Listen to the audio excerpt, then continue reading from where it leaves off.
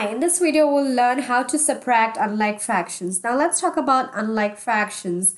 What do you mean by unlike fractions? Unlike fractions have unlike denominators.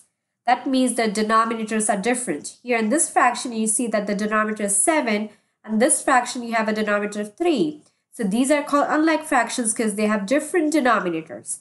And you can't add or subtract unlike fractions unless you convert them into like fractions. So if you want to subtract unlike fractions, you will have to convert them into like fractions first. So unlike fractions have different denominators and the like fractions will have the same denominators. That means you should have the same denominators in order to add or subtract the fractions. So first thing what we're going to do is we need the same denominators. Now I'll show you a very simple way to make the denominators equal. What I'm going to do is I'll multiply this fraction by the denominator of this fraction. And then I'll multiply this fraction by the denominator of this fraction. That means you just multiply each fraction with the denominator of other fraction. That means I'll multiply 5/7 by the denominator of the other fraction, which is 3 here. So denominator is 3. That means I have to multiply by here 3 over 3. Now remember that I have to do, whatever I do to the denominator, I will have to do the same thing to the numerator because 3 over 3 is equal to 1 and 5/7 times 1 is going to be 5/7. That means I have not changed the value of this fraction at all.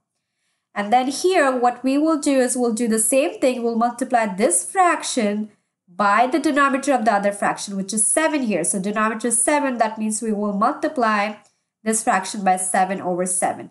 So remember that you multiply each fraction with the other fraction's denominator. That means you multiply each fraction with each other's denominator. This by 3 and this by 7. Now we just multiply the numerators and denominators.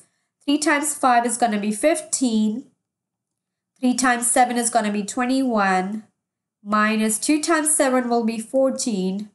And 3 times 7 is 21. Now you can see that I have same denominators. So that means these are the like fractions because they have the same denominators.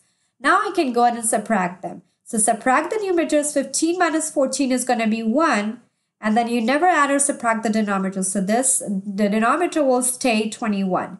So my final answer is going to be 1 over 21. So when you subtract this, so here, let's write here 5/7 minus 2/3.